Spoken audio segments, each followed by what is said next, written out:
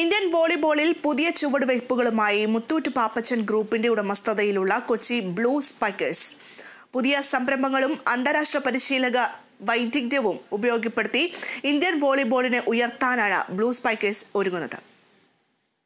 കേരളത്തിലെ premier professional volleyball ടീമായ Kochi blue spikers നൂതനമായ പദ്ധതികളും പരിശീലനവും സ്കൂൾ വിദ്യാർത്ഥികൾക്കായി ഔട്ട്റീച്ച് പ്രോഗ്രാമും കളിക്കാരുടെ മികവിനായി ഒരുക്കുന്ന സൗകര്യങ്ങളുമെല്ലാം ചേർത്താണ് വോളിബോൾ രംഗത്ത് പുതിയ ചുവടുവെപ്പ് നടത്തുന്നത്.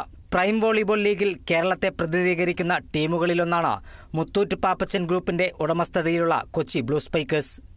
KBS വോളിബോൾ അക്കാദമിയിലൂടെ രാജ്യത്തുടനീളമുള്ള യുവ വോളിബോൾ പ്രതിഭകളെ വളർത്തിയെടുക്കുന്നതിനുള്ള പ്രതിബദ്ധതയാണ് club പ്രകടമാക്കുന്നതെന്ന് Muthoot Pappachan group sports director Hannah Muthoot പറഞ്ഞു. It is not just about doing our financial services. We take our community and the service that we do to the community just as importantly. Keeping this in mind, we have been working very closely with organizations in healthcare, in education, and now our main focus is changing and transforming our communities through sports.